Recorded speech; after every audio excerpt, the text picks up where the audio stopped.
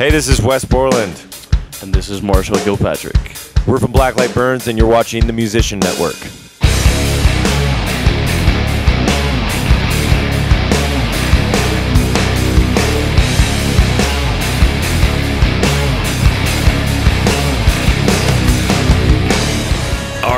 Our debut album, Cruel Melody, took us forever to record, basically because we were, Danny Lohner and I, who were the only people participating the whole time. In the recording of it, we're working like over a 2.5-year period of time, and I was basically tracking all the instruments except for drums, and Danny played like a little bit of guitar and a little bit of bass.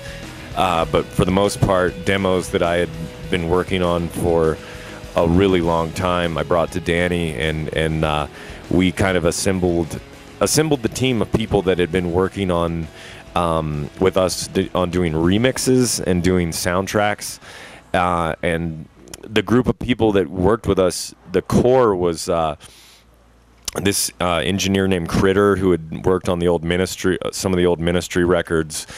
Josh Eustace was another engineer that was based more, kind of leaned more towards electronica and doing sound design and working with synthesizers. And he's from a band, Josh Eustace is from a band called Telephone Tel Aviv out of New Orleans. Josh Freeze is like the drummer for every band in the world, basically. And he played all the live drums on the album except for I Am Where It Takes Me, and I like played the drums and cut them together for that one. But and then Danny Lohner, who was in 9 Inch Nails for 10 years, produced the album. Some of the guest people on the record were Sam Rivers, who I played in Limp Bizkit with, played bass on I Have a Need. Jeanette Napolitano from Concrete Blonde sang on I Am Where It Takes Me. Karina Round, who's an amazing solo artist from the UK, sang on Cruel Melody. Sonny Moore from First to Last sang on Coward. The original intention was to have 3 female vocalists on the record, but I'd been talking for a long time to Lisa Gerard from Dead Can Dance, actually, and had met with her, and she was really into singing on the record, and just time conflicts made that not be able to happen. And I'm kind of glad that it didn't, because the more I thought about it, I was going to have to create a song that was like specifically for her to sing on, and the more I thought about like where her voice would fit, the more I thought about like how it would maybe overshadow everything that was going on with the song. So she got replaced by Sonny Moore, and I had played bass with From First to Last during most of 2006.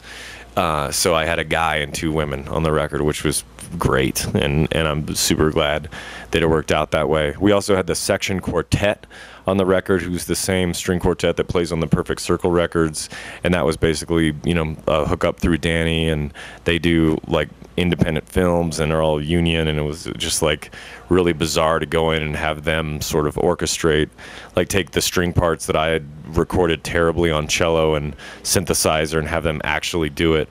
So it was a long, arduous process, to say the least, that took a really long time, and there was a lot going on. And Marshall, you have a lot you can look forward to the next record, probably not being that long. So it's nice because I finally get to step into a situation where I'm not striving to find other people that think like-minded or, you know, share the same talents or tastes. It's pretty even level across the board, and you know, a lot can go unsaid when it comes to what we both know that we like. And you know, obviously with the material right now that we're playing, you know, I was able to kind of take what Freese laid down on the record, and I just kind of ran with it and made it my own. And you know, like when there's little ideas here and there to like make it sound better live, you know, we work really well, you know, pinpointing those areas and, you know, just making it sound as good as we possibly can live. But it's really awesome. I mean, when we do finally get to commence on the next record, I feel very comfortable without having to overexert myself or try really hard and, you know, proving my, you know, playing my drums and any ideas I have in any other areas. It's like, I think it's pretty understood between the two of us. And I'm really excited. I'm really looking forward to it. It's one thing to just have a good sounding record and you can, you know, go out and hope to see that reproduced, you know, track by track, the exact same sounds live. But it's another thing to throw that in people's face and to want it to be, you know, very confrontational and, you know, very engaging, where you want them to take away an experience, not just watching a band play. You know, you want them to be invigorated. And I think having the live energy that we're able to do, you know, conveys that really well live. I think so. Well, yeah, like one of the main things, I don't feel like it's as much of having something to prove on stage as it is just trying to completely take what the record is about. And the record is a beat myself up record, so I beat the fuck out of myself on stage and hit myself really hard whenever I'm feeling like that. Like I try to really relive the songs every night and relive what was going on during the making of the record, and relive what was going on when I wrote the songs. Hang on.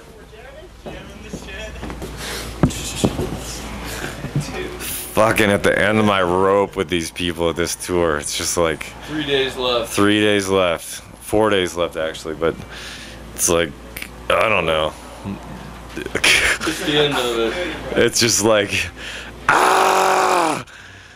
Anyway, it's so the live show, we just try to, I mean, I can only speak for myself that I try to play like it's the last time I'm ever going to play. Like I'm going to get hit by a bus the next day or something like that. And I've always been in a very sort of warfare-like mood when I go on stage, and just feel like if I'm not doing what the music is, if I'm not acting out what the intention of the music is, then I'm failing miserably. And I hate going to live shows where people don't get it on like 100%, and I get disgusted by it, and I don't feel like those people have the right to be out there making music. That doesn't mean that every band should be going bananas on stage if it doesn't call for it, because I've seen some bands like that are a really mellow band that have like a overactive guitar player or something that's like being too into it, and it looks completely out of place and terrible. But I think that it's just whatever the music calls for. You just have to be very attuned to that and try to. I definitely never fake it. I always just do whatever I feel like doing, whether it's like creating a force field. Like if I feel like all of a sudden I need to like give energy to like a speaker cabinet or something by like shooting at it, or I think last night I was like attempting to throw a bottle into a hole in the ceiling for no reason at all. Just like that's what I thought needed to happen right then. So anyway.